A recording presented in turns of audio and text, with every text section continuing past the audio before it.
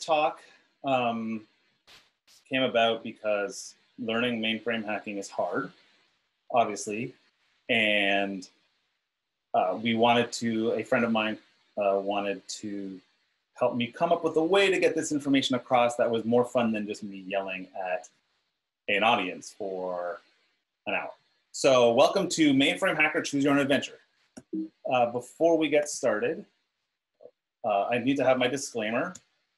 So I'm not here representing my employer. I don't speak on their behalf for this presentation. This is all my own work in spare time, all my own research. Okay, so who am I, right? So the world of mainframe hacking is a very small world. I'm part of the, or I should say I'm a founding member of the Mainframe Hacker Society. That is the world's largest collective, basically, of mainframe hackers. There's 8 of us total, maybe 9 now. And we share ideas, we share thoughts, we share scripts, we share all kinds of stuff. I've spoken at all the big conferences on, like InfoSec conferences, like RSA, RSA, DEF CON, Black Hat, you know, the big ones, except for the CCC, only because I'm not going to Europe over Christmas, because my family would kill me. I also run a class called Evil Mainframe. It's a mainframe pen testing class. We were supposed to teach it at Black Hat, but it doesn't really lend it, like we bring an actual mainframe to the class and it doesn't really lend itself to teaching in a non-personal environment. So doing virtual is very hard with the mainframe hacking class, because we literally bring a mainframe in and then you destroy it. I also, so this is a fun thing. I literally just did this. So this is ANSI art from 16 colors.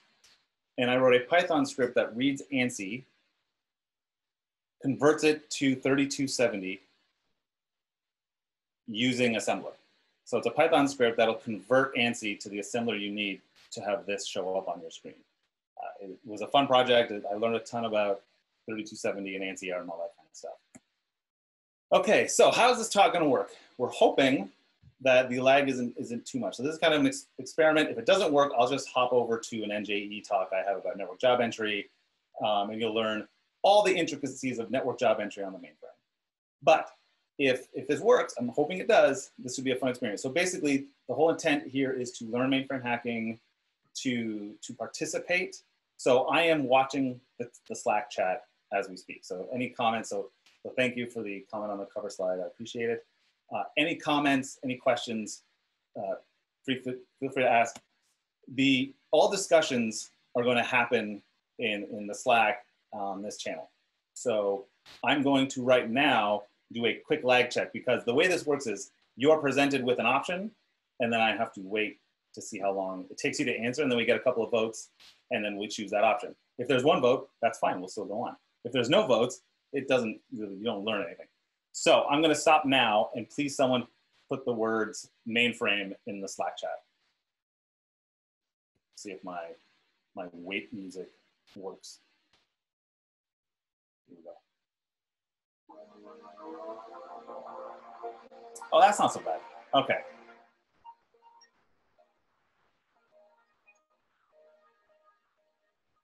Okay. Okay, good. This will be totally doable. All right, good. So everything in this talk is going to be based on ZOS. I'm not talking about AS400s. I'm not talking about tandems. I'm not talking about ZVM. I'm only talking about ZOS. The key takeaway from this, I'm hoping the key take, so look, everyone knows about what happened like 3 months ago, where a governor came on and said, "Oh, we don't have enough COBOL programmers to fix our broken systems." That's not Mainframe's fault. Mainframes are modern platforms. They literally came out with a new version. They're coming out with new versions all the time. It's a very exciting space to be in today, in fact. But everyone thinks it's legacy, and it's not legacy. You probably have older Windows boxes running on your environment than your mainframe is.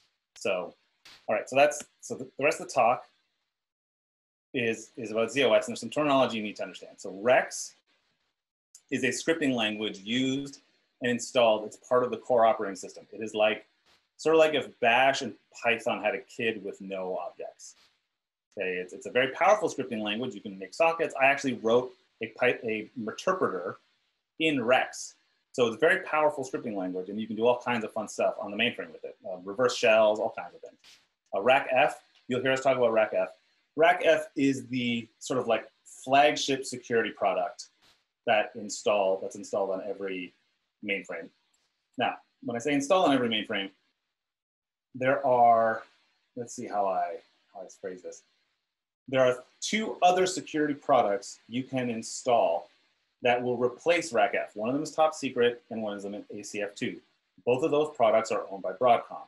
You may come across an environment that has one of the Broadcom products, top secret, ACF2. This talk's not gonna talk about that. We're just gonna talk about RackF because RackF is like north of 70% of the market, right? So chances are you'll encounter RackF before you encounter top secret. And everything sort of translates. Like there's only so many ways you can fry a fish on the mainframe. And then JCL. So JCL is basically a scripting language for submitting jobs. So instead of you typing a command on your keyboard and running it interactively, you type up the commands you want to run and the files and everything it needs to run in JCL, and then you submit it. And every line in JCL is called a card. All right. Hopefully that's enough terminology. Here we go. I hope you're all ready for a mainframe adventure.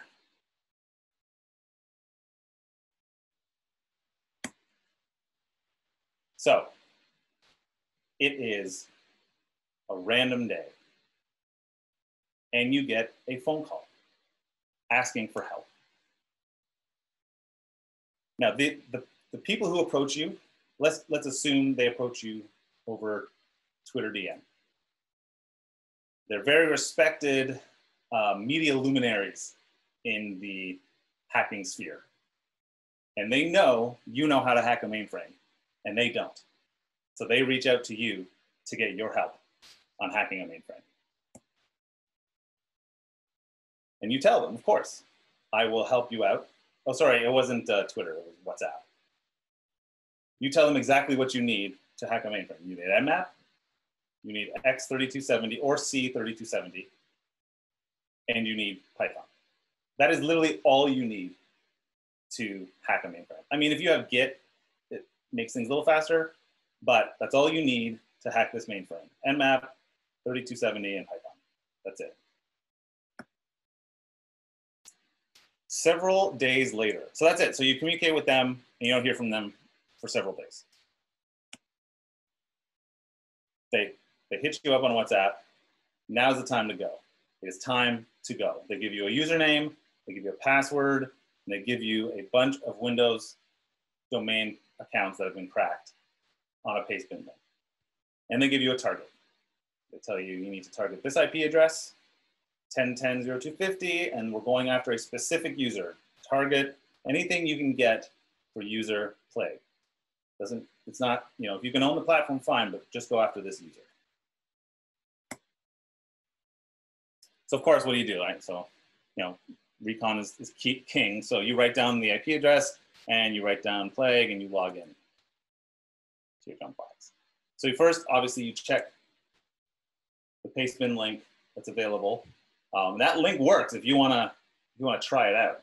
I'll leave it up on the screen for a few seconds here so people can try to type it out in their address bar. But you know, that's a text file with, you know, a handful of accounts that you could use, but they're Windows accounts. They're not mainframe accounts. So who knows if that's going to be helpful or not. First thing you do from your jump box is you conduct an Nmap scan. This is a typical Nmap scan that you would see on a mainframe. It's got FTP running. It's got TN3270 running on 3 separate ports. This is typical of what you would find in a mainframe environment. It's got an HTTP server running, Apache Tomcat, which is typical. And it's got only one of the 3 TN3270 sessions are encrypted, right? So you've got 2 that are unencrypted and 1 that's encrypted. So that's it from your Nmap scan. So now we have a choice. Do we want to look at Tomcat? Do we want to look at FTP? Or do we want to look at one of the 3270 streams? And I'm going to wait for people to start posting in Slack about their choices.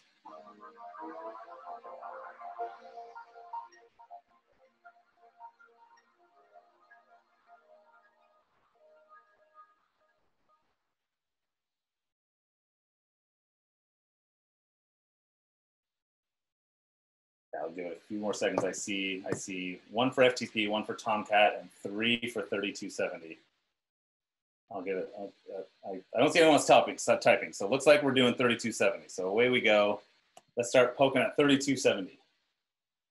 TN3270, the workhorse for your mainframes. Ooh, another vote for 3270. Okay, good. So it's weird, right? There's 3 ports running TN3270. So we need to see what's running on those screens. So we use an Nmap script called TN3270 screen, and this comes with Nmap. You can just, if you have Nmap now on Kali, TN3270 screen exists. So first we run it and we see on port 23, I guess this is Ellingson Mineral Corp, and this is their mainframe environment, and some legalese that tells you a bunch of information. But okay, boring. If we connect in, it's exactly what we would see, just with color, right? So the Nmap scan, same thing if we connect in with our corporate, RX3270. So okay, fine. Next is port 992. So this is encrypted. I mean, Nmap even calls it Telnet S for some reason, but it's encrypted. The same thing. It's the exact same screen. Ellingson Mineral Corp mainframe. Okay, so obviously one is for encrypted, and everyone's supposed to use that, and the other one's left for legacy reasons, and they never shut it off. Okay, whatever. So the last one is port 2323, and let's see if this is any different. Well, it takes you straight to Kix, and it gives you a logical unit at the bottom of the screen called BSLV-LU01. Okay, so if you noticed in the previous one here, we have an LU at the bottom right of the screen there, smog LU01. But now when we look at Kix, this Kix screen, we get a different logical unit. So that's something to dig into. Okay, so what you're looking at when you've connected here is called VTAM. On port 992 and 23, if you type IBM test, you get a reply that's like IBM Echo and then ABCD all the way through the alphabet, and then 0 through 9. When you connect to an environment and you type IBM test like that, in that 3270 section, you will see that you're in VTAM. And what does that mean? You can explore. So you're now technically on an SNA network, and you can explore the network by typing logon Apple ID something else, or going logon app, or just typing random application names that you think exist, TSO, Kix, whatever, right? All kinds of things, NetView, right? You can try to guess application names. So that's VTAM. Now, when you connect to VTAM, you get a logical unit. Instead of taking you to VTAM on port 2323, instead of giving you just like the generic VTAM screen, it takes you straight to an application called Kix. Kix is basically the proto web server before, actually, I think I defined it here anyways. So VTAM, so like I was saying, so VTAM, you pass it a command, logon Apple ID, whatever. It has to be 8 characters. So logon Apple ID, less than 8 characters, not 8 characters. And if that application exists, your terminal is connected to that application ID, and then you can do what you want to do. So say, for example, if you wanted to do Kix, and you knew that the application ID was Kix 2020, you would type logon Apple ID Kix 2020, and that would take you to Kix, right? Instead of connecting to port 2323. Okay, basically you have to think of it like you're guessing URLs on a web server to try to connect to some specific app running at various random directories, right? Similar thing here, or running a port scan. Basically when you're doing like VTAM, you're almost like doing a port scan in SNA. Not really, I'll get yelled at by mainframers later, but for the junior audience here. So now we have a choice. Do we want to look at that random Kix screen that gives us an LU that's weird, or do we want to take a look at VTAM, the other applications in VTAM? And hopefully the sound effects is coming across.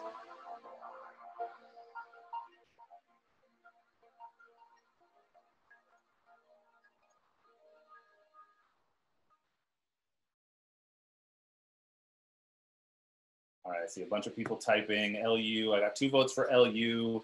I'll let it go, maybe 3, 4 more seconds. I know there's a big delay. Oh, and there's a thumbs up for LU. So I'm gonna assume that's LU. Randy, your comment, assuming you're configuring in RackF to access the app, there's nothing that stops you from getting to the app, and it depends if they've implemented login. Like if there's no requirement to log into an app, you don't have to log in, right? Like Kix, if you don't have any Kix security turned on, I can access all your Kix transactions through VTAM without question. So anyways, all right. So I guess LU wins here. I see 4 votes for LU. Let's do some LU testing, shall we? Let's see, well, there we go. LU application. So using the Nmap script, there's an Nmap script, again, comes with Nmap today, LU enum. You scan through the logical units that exist. So you're guessing logical units that exist. So you're assigned a logical unit, but you can actually tell the 3270 emulator which logical unit you want to use when you connect to 3270. Okay, so you run through this stuff, and you notice that as you're running through these, like, so you go through BSidesLV LU01 through BSLV LU99, and at BSLV LU50, the application changes, but it's just TSO. So here's a whole bunch from Nmap is what your output looks like, and it looks like LU BSLV LU57 is a valid credential, and it's just so we're going to test one of those out here in our 3270 emulator to see, what's going on. So we're going to connect to port 2323, but we're going to give it an LU here specifically that we want to connect to. So BSides LV LU51 takes us straight to TSO. Instead of taking us to Kix like it did originally, now it takes us to TSO. It's interesting, but it's just TSO. Right? So it's not really that groundbreaking of a finding. So okay, so who cares? We're going to move on to VTAM.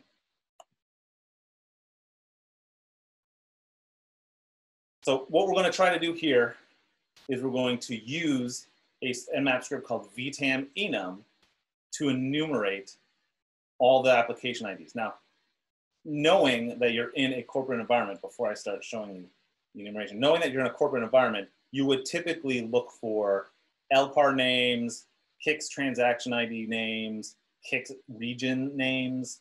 You would search application ID, or maybe you would search like 3270 help guide, and that will be on some SharePoint site. Or, I'm trying to think of like a good, Roomba instructions, right? And that would give you at least an application ID to try that you could build off of. Typically, they're going to be named TSO 1 through 35, or TSO prod 1, that's 8 characters, or Kix 1 through 20, or there's all kinds of names, right? There's no specific name, but typically you can try to guess these things. MBS 10 would be like something, MBS 0 through 10 you could try, like TSO MBS 1 through 9. There's all kinds of things. So anyway, so we're just going to run it with the defaults that Nmap comes with, and we're going to do a VTAM enumeration here. And actually, there's a few others that we tested here. So we have 3 valid application IDs that we can now use to go after this environment. TSO, A06 TSO, and Kix 52. So we're going to take a look at each of these 3. So first thing is going to be, let's see, probably TSO. So we're going to look at TSO. Okay, just TSO. And what is TSO? We're going to find out today. So it's just TSO. Fine, that's good. Let's try A06 TSO, and it takes us to TSO. Okay, what a surprise. And last but not least, let's see what happens now. Obviously, Kix TS52 is going to take us to Kix. Right, so here we go. So now we are in. So now we've explored all 3 of our options here. So like I said earlier, Kix is like a proto web server. Basically, there was a power company, and they wanted a way to have interactive screens that a person could interact with, that had design and templates and all that stuff, so you could do that kind of stuff. And when you connect to a region, think of that as a server. So if you connect to like Kix TS52, that's called a region. And the same thing, so say if you had like Apache running on port 80, you call that an Apache server. And then if you had it running on a different one running on port 8080, that would be a different Apache server. Kix regions are the same thing. You could have Kix TS51 and 52, and those are two separate regions that are running on the same mainframe. On each Kix transaction is essentially like its own web page. It has a template called a BMS map, and then it has code behind it that does stuff to fill in the template or take user input from the template. It is wild reading like programming books for Kix, because it's talking about how, oh, you have sessions and you have to manage like non-interactive users, and it's like that's what the web has been for 30 years. But they literally invented it before the web existed. And then TSO is it stands for time sharing option, and it's essentially the shell prompt for your mainframe environment. So if you connect into TSO, you are essentially acting like an admin. You can run all kinds of commands, command line, you can access files, folders, all that kind of stuff. Okay, it's a shell. You want typically to get access to TSO, so you don't need it. If you can run JCL, JCL is even better than TSO if you know what you're doing. Most don't, so that's why we target TSO in a course like this. So again, where are we going now? Do we want to dig into Kix, or do we want to dig into TSO? I'm hoping the sound works.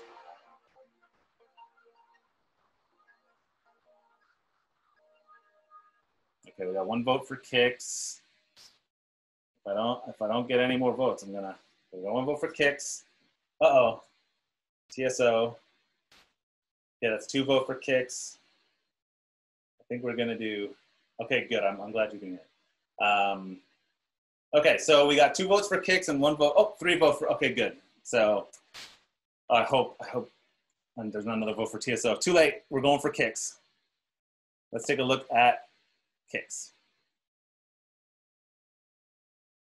You connect to Kix and you get presented with what's called the good morning transaction. So you connect in and you get this. This is the good morning transaction when you connect into Kix. Okay, it's called CSGM. It doesn't do anything, it just sits there. Now we have a choice. Do we want to try to enumerate the transaction IDs to see if there's any that we can access without authentication?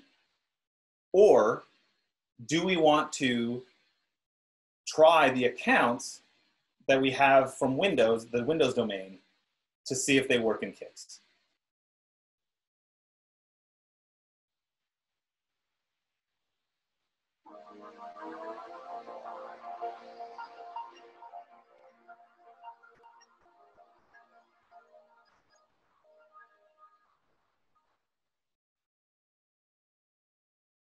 Okay, we got 1, 2, 3 votes. 3 votes for enum, 1 vote for boot. So we're going to do enum. See if I can. Oh no. Well, looks like this talk is going to end early. Using Kix enum, you try to guess Kix transactions, and a bunch of the transactions you hit cause errors. They're called abends in Kix. These errors get noticed by operations. Those errors aren't normal, and when they see a bunch, obviously you're not in a production Kix environment, because otherwise it would be a big deal, but instead they decide to just shut Kix down instead. So I guess we don't really have a choice. We're going to be looking at TSO, since Kix is now blocked off from us. All right, let's look at TSO. So using the list of users from the domain, you're going to use an mmap script called TSO enum. And that script is going to see how many accounts from Windows, from the Windows domain, actually have access to TSO. And the reason you can do this is because in Top Secret, unless you've turned on the TSO password pre-prompt setting, it's a mouthful, TSO password pre-prompt. unless you turn that on, you can enumerate user IDs in TSO.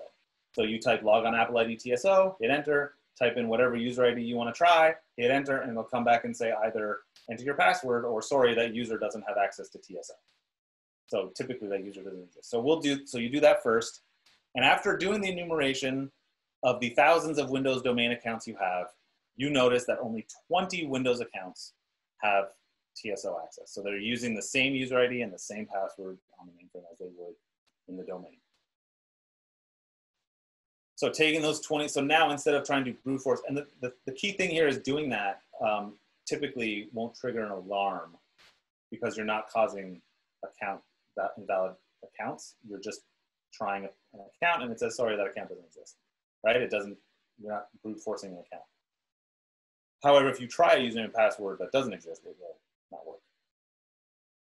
So using those 20 accounts, we run another nmap script called TSO. See, I told you at the beginning, you really just, for the first bit, you really only need nmap to break into a mainframe. Now, once you've broken in, you need more. But to get in, you really only need nmap now. So we use a script called TSO brute. And for the record, I wrote all these scripts. So I'm not just taking someone else's work here. And we find a valid user, info s demo. So obviously some demo account used for sales or testing or who knows. But there's info s 10 demo. So maybe infosec 10, who knows. So here's what it looks like when you run that scan against the mainframe environment. So here we go, whole bunch of accounts tested. And this is how fast it goes. It's really quick, and boom, we've got one account. And that's lucky, at least we got one. So we're gonna try this one account and see what we have access to. We log into demo, and the first thing we try to see if we can get information about the user plague. Remember way back at the beginning, we wanted to know, can we get information about a user called the plague? Okay, so we'll go back and see if we can do LU plague. So LU is like a who am I, but you can run it against other users so you can see information about that other user. So if you type just LU, it just gives you information about yourself.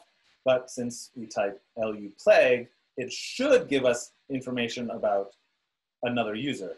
Instead, it comes back saying that we do not have access to run that command. We can run LU on ourselves, but if we pass it a user ID, we are not allowed to connect and run. Well, we're not allowed to run that command against other user IDs. So it looks like the system might be a little more locked down than we anticipated. So it's time to do some enumeration. Everyone's favorite part of the OSCP. It's time to do a whole bunch of enumeration. So you download the tools from this website, and we start doing some enumeration. So there's a whole bunch of tools in that toolkit for doing mainframe enumeration. But there's really only 3 that we're going to use right now to do our initial enumeration, especially in RACF. These 3 are really, really helpful. So first, enum, then we have another one called searchrx, and then APF check. So enum is a Rex script, and it gathers system information about the system that's installed. You know, where's the RACF database being stored? What is my level of access? Because you're not, like, if you can run LU, but you can't see all your statuses in memory. So, because all your sort of permissions, like high-level permissions, are stored in memory when you log in. But you don't have access to it unless you know where to look. This Rex script knows where to look. And the best part about enum is it uses memory calls, so it's undetectable. Unless you're catching it as it's coming into your mainframe environment, you don't see it, right? So it does a whole bunch of checks against memory and then prints it to the screen. Okay, so you can searchrx uses a RACF command called search.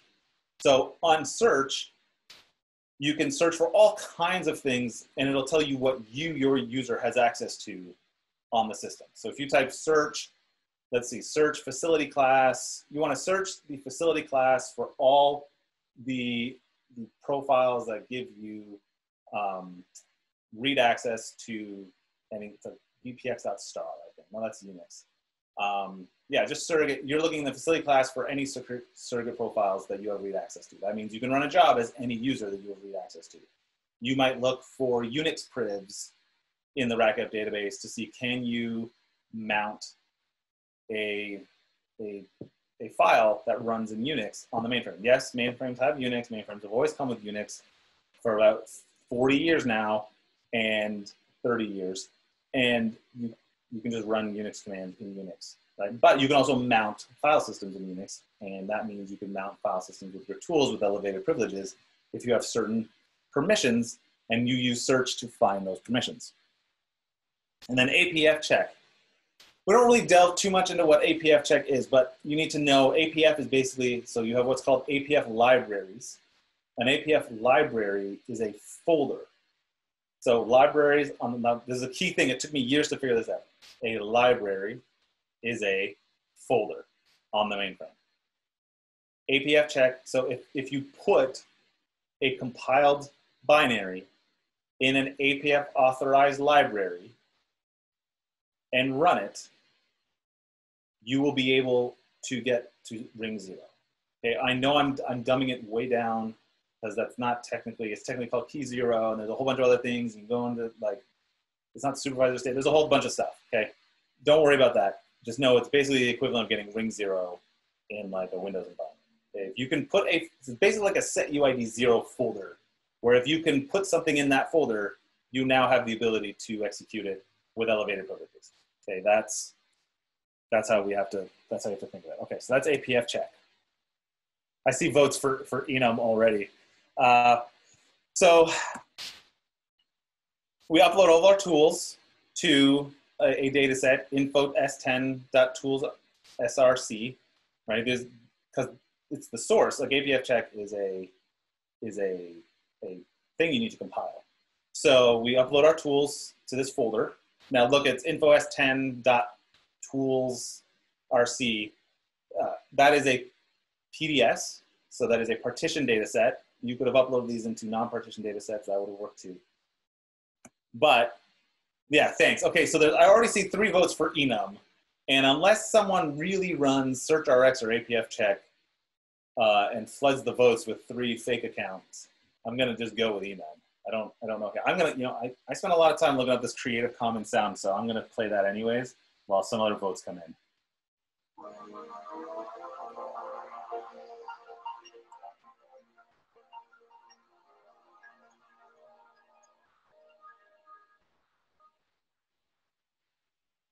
Okay, I guess enum wins.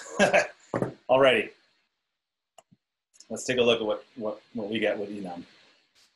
So you run the enum script. Now it has a whole bunch of options to pass it. You don't care. You pass it the all command argument, and you get all the information dumped to the screen that you want. So here we go. We're going to run it with and this is exactly how you run a rec script, execute, and then the folder, and then the file inside the folder. And then we pass it the argument all, and we get all this information from the system. So we can see all the password settings. We can see, our users being audited. We can see, what we're running the job name, what the password settings are. So are enhanced password settings turned on, yes or no? What other jobs are running? How many users are on the system? Again, all this is just chilling out in memory, so you get access to it. All the APF authorized data sets. So now we're looking at, here's all the folders, SVCs. I don't have time to really get into SVCs, but I would recommend that you take a look at Big Endian Small's talk from Black Hat last year, or was it 2 years ago, where he goes through and tells you how to disassemble and find vulnerabilities in SVCs. And it's an amazing talk. I would recommend you go watch that after the conference, so that you can go see really some state-of-the-art mainframe hacking happening. So we get all this information. That start one account looks interesting. There's a start one account running. Did we already look at it? I don't think so. Oh, well, nothing else really jumps out at that output, for me at least. So we go back. Again, so enum really didn't give us too much information. It's fine, we get dead ends and pen testing all the time. So what should we do next?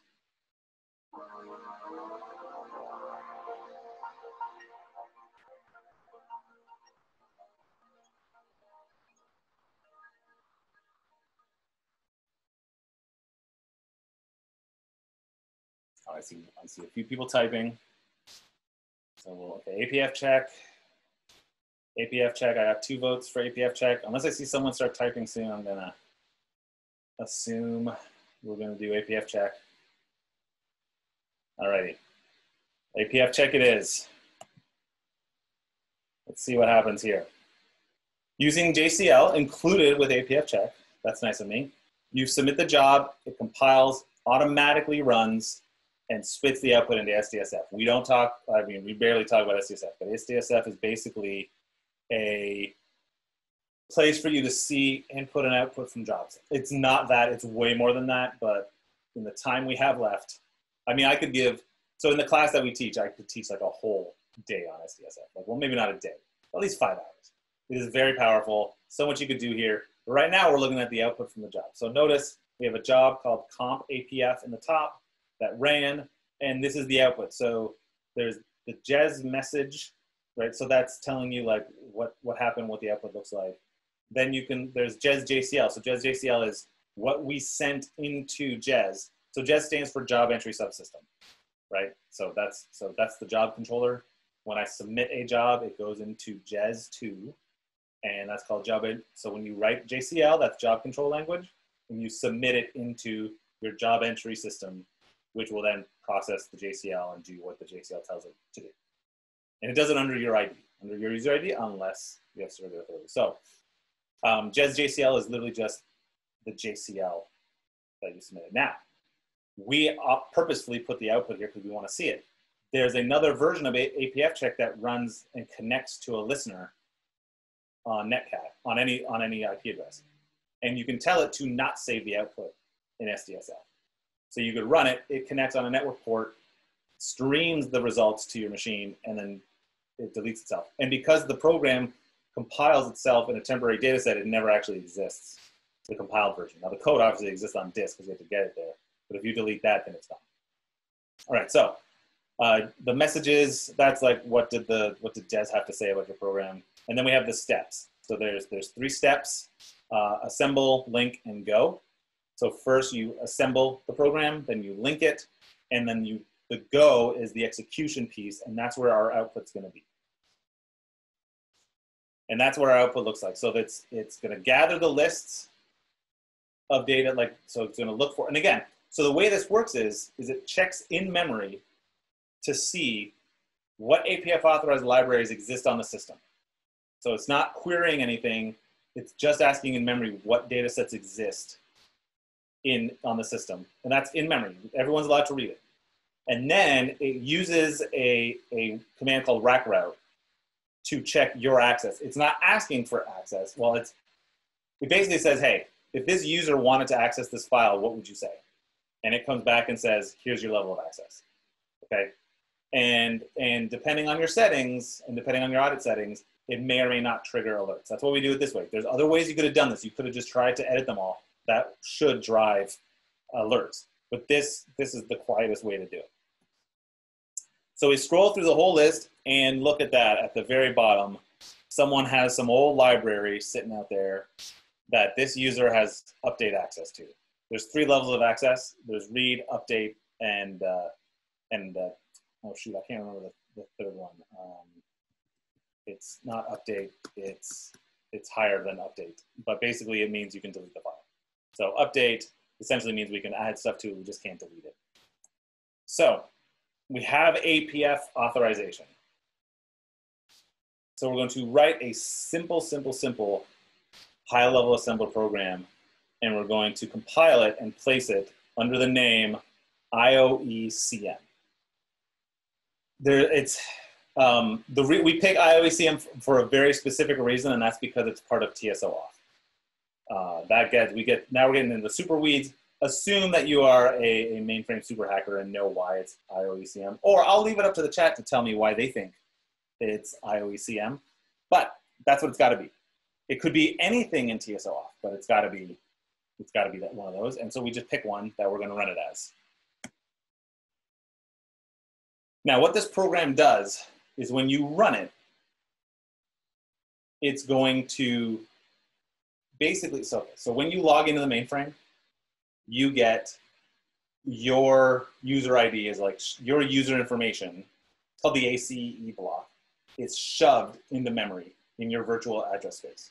And then you continue to log it. And then when you do stuff, the operating system queries that location in memory for things like what your user ID is, what level of access you have at a high level. Are you system operator? Are you system programmer? That kind of thing. So if I say was able to become a IBM user, like that's the master user in RACF by default, or IBM sys1, then I could do whatever I want on the system because I have full control of the RACF database. And it's only querying your user ID in memory.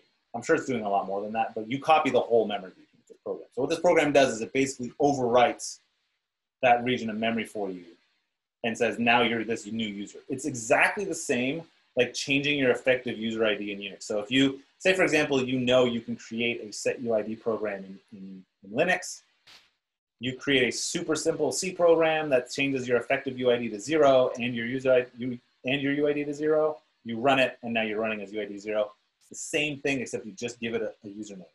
And the way this works is because it's APF authorized, you don't need to supply a password. So you run this macro called rackroute. You don't give it a password, and then all of a sudden now you're running as the user that you want to target. Now, the challenges are, because you've done this, now you saw me in that text editor, you saw me in SDSF, because we're doing this like trickery within TSO, we don't actually have the capabilities to like edit a file, to launch ISPF, that it's really limited. So you upload a really simple program written in Rex called cat. It's a super simple Rex script. There's instructions online how to do it all over the place. You write a super simple Rex script called cat and upload that to a place where you know that you can run it, so that when you do change your user ID, you can execute this script to actually look at files, right? Because otherwise you can't really do, you can move files around and stuff. In fact, another way, if we had more time in a virtual session like this, what you could have done is you could copy any file that you want into your HLQ. That's the first part of your username. If a file starts with your username on the mainframe, you have access to it no matter what the system says, right? That's the first thing it checks. Does the file start with your user ID? Is it user ID dot? Then you have access to it. So if you can copy stuff to your user ID, you can read it no matter what. But it's being able to do that gets challenging. So we're just going to use cat because it's easier for this. So here we go. So we're going to log in as our user, infos10. We have access to nothing. It's just a demo account, but it can, so we're going to try to execute this program and look up this garbage file that we were told that we need to look at. We don't have access to that file, obviously, right? So infosec cat, our cat tool bombs out because we don't have access. So now we're going to call our APF authorized program.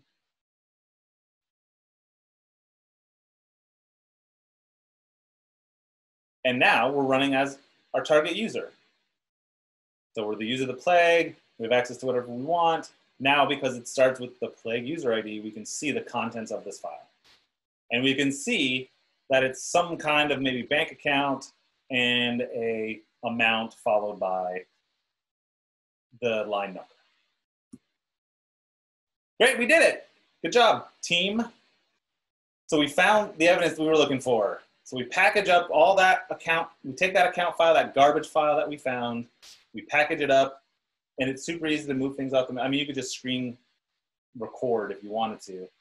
We close our laptop and we leave the coffee shop that we were hiding out in to do all this sweet mainframe hacking. The next day. So you decide that you're going to watch a show on HBO and you're going to actually watch it live. And all of a sudden, the signal cuts out, the screen goes dark, and it's replaced by some teenager.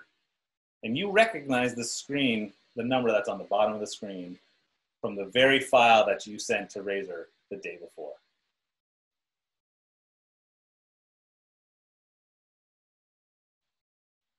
Okay, so we did it. We were able to hack the mainframe. We only had them shut off kicks, so I'm sure they're going to come looking for us, because frankly, having that many kicks of bends, they will find you eventually, because they'll want to find who to yell at for causing that much problems. But we did it. Congratulations, everyone. Thank you for playing. Normally, at this point, since we bombed out on kicks, does anybody want to see the other path for kicks? Instead of, I got about 5 minutes to go here. Does anybody want to see that that other kick side instead of? Otherwise, I can just go. Yeah, Hoop says they want to see it. 1 vote, good enough for me. That's oh, should I play my 14-second lag sound here? Here, I'll give everyone else some. It doesn't matter. I got enough. I got enough replies here to go through it.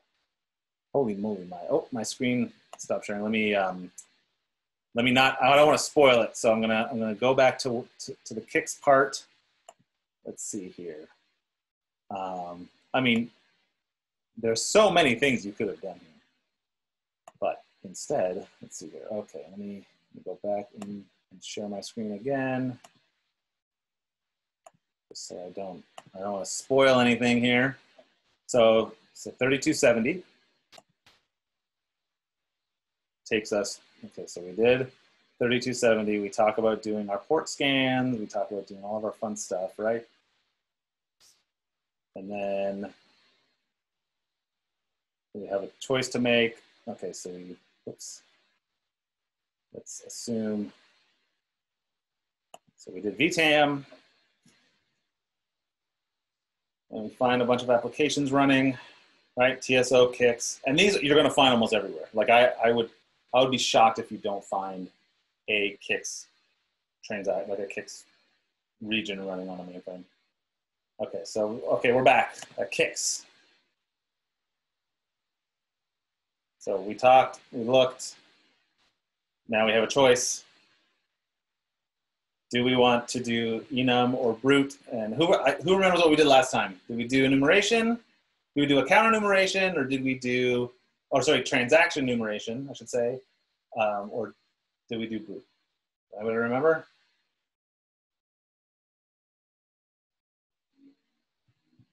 Yes, that's exactly right.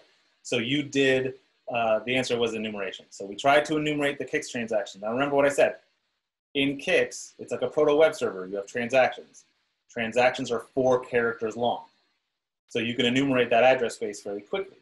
However, if you do that, you can cause abends. If you don't have, especially if you don't have access to the transaction, you will cause errors, and someone will see those errors, typically. I mean, they might not. Like maybe they're, maybe you're on some dev region and no one cares. But typically, if they see that many. Okay, so using the kicks user brute script, we find that 10 accounts had access to kicks. That's good. That's less than the 20. So manually, using 3270, we check to see which of those accounts have access to a transaction called CEMT. Now, CEMT is basically the PHP info of kicks. If you can now it's way more than that again, but I only have like 5 minutes left. So CEMT is basically the PHP info. So we run an mmap script called CEMT info, and that's going to gather information using CEMT. Now, it's obviously not like PHP info where it's in one nice screen. It's all over the place. And so you can see the script is running specific CEMT commands to gather information from kicks, and then it just spits it out all into mmap. So if you're running this as part of a script, you can dump this to XML and then put it into whatever, automation if you want. So these are all the transactions. So remember before where we would just try random transactions and hope they work. Well, now we know what transactions exist on this system. And looking at the output, we see that CEDA is enabled. CEDA is a transaction that allows you to add, remove, change, do all kinds of stuff within kicks. Okay, but depending on the configuration, it allows you to submit JCL. And there's a tool that exists to do that called Kixpone. I saw someone in the chat already posted Kixpone. So you clone the Kixpone repo, we run it again on our Kix region, knowing that we have access. Oh, and I have to say this, the Kickspone was a tool written by Ayub. It's fantastic.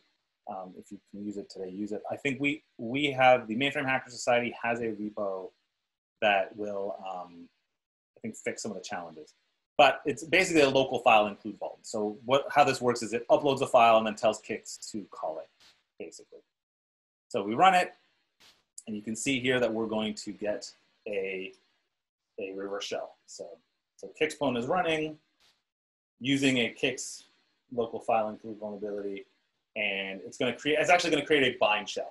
So it's going to create a bind shell running on port 4445, and we're going to connect in with MCAT on that port.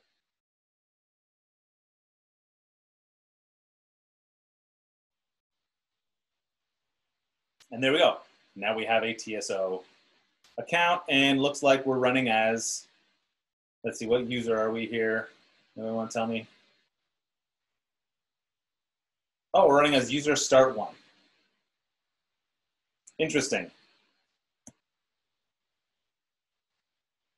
We look at the user ID. You look at the user ID and see you're running start1. You try creating a new user with this command, but you get denied. This shell is really limited. Doing anything in that environment is really a pain. And then looking around further, you see that this account is also locked out. So looks like Kix was a dead end, another dead end. So you decide to instead take a look at TSO, and that was the path we took. And with that, let's see here. With that, I'll say thank you. Thank you for having me. This was a great opportunity. I reached out to see if I could do this. This is Absolutely. Do you want this? So thank you for having me. I really appreciate it. And if there's any questions, I'll be in the chat. Yeah. To take any questions.